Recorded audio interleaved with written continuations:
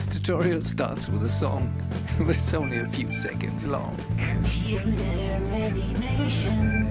Computer animation. Computer animation.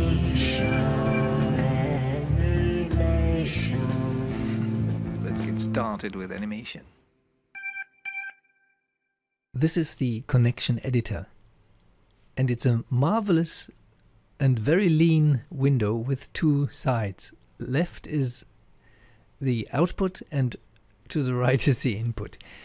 You don't have to really care about mathematics or logic or anything like this. I will show you in a second how we can use this in a very visual way. Let's create a sphere.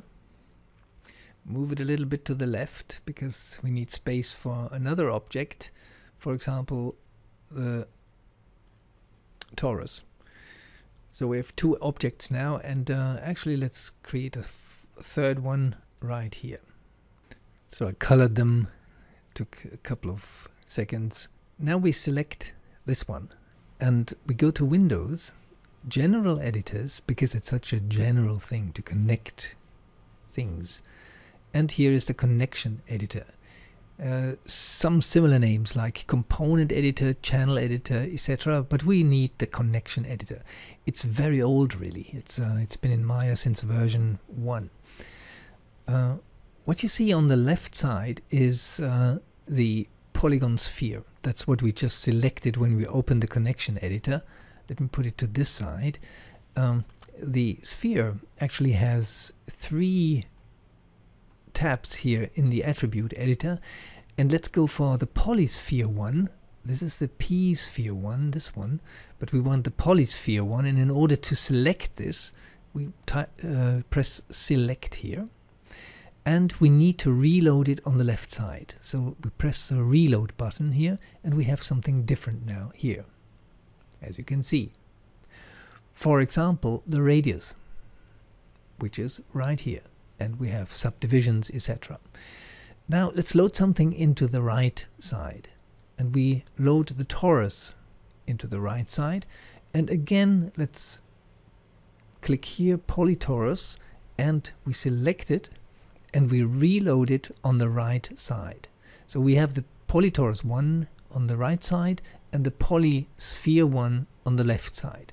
Now a very simple thing is to connect the radius to the radius.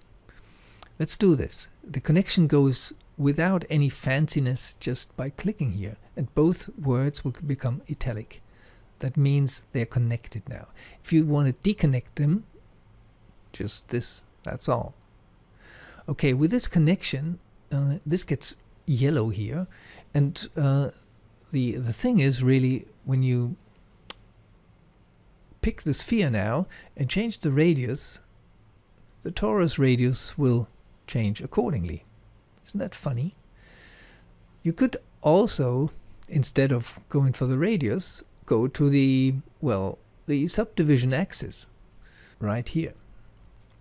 When you scale the radius up, you get another kind of subdivisions here for the torus.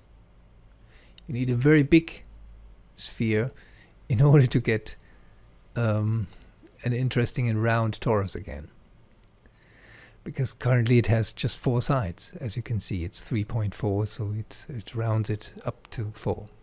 So this is not bad, is it? Now let's do something with the cone. What we'll do with the cone is this. We'll choose faces, and we click here, so one of the faces, and then we extrude it. It's this icon under polygon modeling. It's that tab here. And we extrude it, and well, we extrude it like this. We have a dog barking. That's quite a difference, really.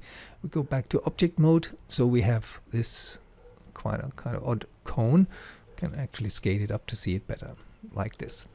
Okay, now let's select the. We don't have to select it actually. But let's select it, the sphere, and this time we pick the P sphere 1. In order to load P sphere 1 instead of polysphere 1, we need to click here and reselect left. We've got many more options here to connect now, because that's a very rich node here. And on the right hand side, we don't want to pick the polygon cone, we want to pick the extrude. This is about the extrusion. So let's select that and reload it to the right hand side. So what can we do? For example, here's the rotation. This plus means that we have several values here, rotate X, Y and Z, for example. On the right hand side, what can we do? Well, for example, scale. And that's not the scale of the cone, it's the scale of the extrusion here. So let's click on rotate X, for example, and scale X. And now you see this has changed already. You see? And now when we rotate the sphere in X, that's the red one, we get this change. You can, of course, connect the rotation X to several things on the right hand side. It doesn't have to be just one item here. So with the random and the gain, the gain has several here, this one, and then when you rotate it in X, you have many more things which happen with our cone. Well, having said this, bye bye.